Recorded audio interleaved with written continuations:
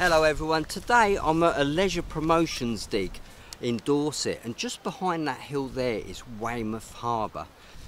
Weymouth Harbour used to be known in 3048 as Melcombe Regis, and it's still there. It's in the north of the harbour.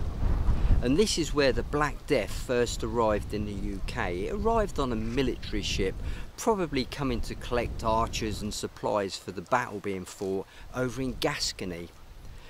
Now Gascony is situated somewhere between Toulouse and Bordeaux. Now the Black Death come all the way through Europe, and it probably come over the Pyrenees to Gascony, and then it was picked up by the British soldiers. And this ship that docked in Melcombe Regis was full of black rats which were infected, and I should imagine most of the crew were infected at this time. It's hard to think that the guys out there, the farmers out there working the land in 3048, probably stood there and watched this ship come into dock. Little did they know they'd all be dead within 3 weeks.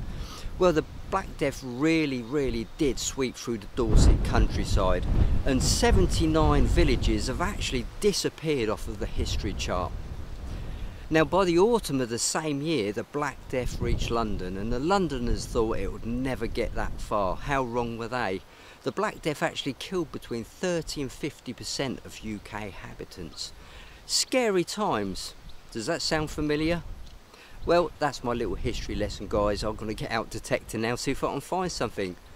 Well, did you enjoy that little history lesson? I did, mate. I think you've been watching Wikipedia again, haven't you?